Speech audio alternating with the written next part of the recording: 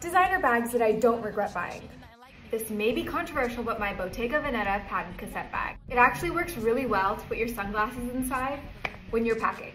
It's a lot more yellow than butter. It doesn't go with a lot. I bought this and then I bought other things for my wardrobe so that I could wear this, and still so worth it. This powder blue Prada bag. It goes with all kinds of jeans. Even today, I think this is the bag that I'm gonna take. It reminds me a little bit of a bowler bag.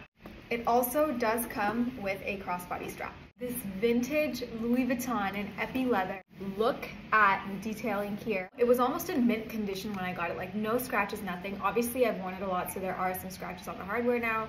It actually is meant to be closed like this. There's a really beautiful LV logo here. It's reminding me of the 90s because it's almost feeling like a baguette bag. It's so perfectly under my shoulder.